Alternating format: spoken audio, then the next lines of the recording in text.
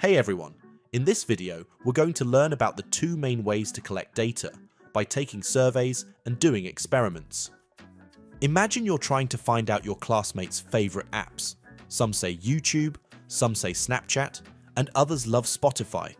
But how do you collect this information in an organized way? That's where surveys and experiments come in.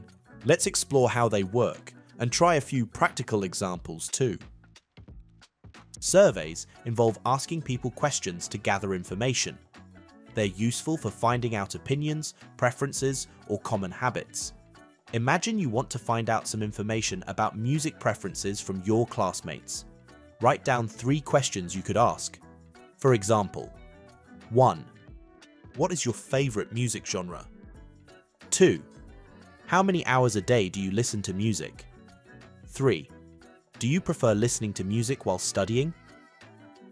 Once you've collected answers, organize them into a simple table like this. You can answer the following question: which genre is the most popular? Now that was too easy. It's time to move on to experiments. Experiments are a bit different from surveys. They are all about testing something to observe what happens, and they help us find cause and effect relationships.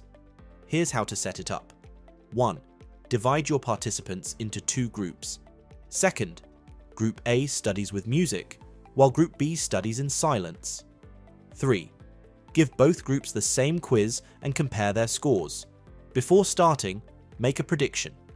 Which group do you think will do better? Write it down. Then once the experiment is done, record the results like this. What did you find? Did your prediction match the results? Your results are the data that you collected. How do you know which data collection method works best? Let's try a quick challenge. Imagine you want to find out the most effective way to learn math by watching videos or reading books. Would you use a survey or an experiment? Take a moment to decide. If you chose a survey, you could ask people what they prefer and why. If you chose an experiment, you could have one group learn by watching videos and another group by reading books, then test their understanding afterward. Both methods give you valuable information, but the one you choose depends on your question or hypothesis.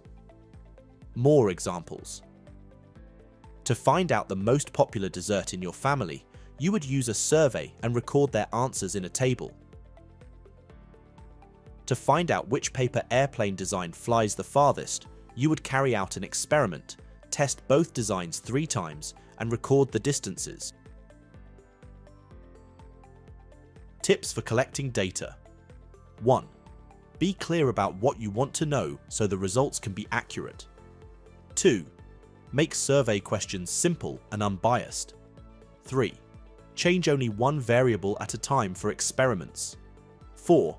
Record your results carefully.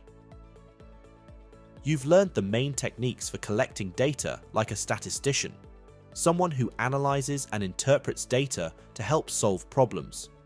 By doing this, you can help us make better decisions and answer questions about the world around us. Thanks for watching. Subscribe to FuseSchool for more exciting lessons on statistics and beyond.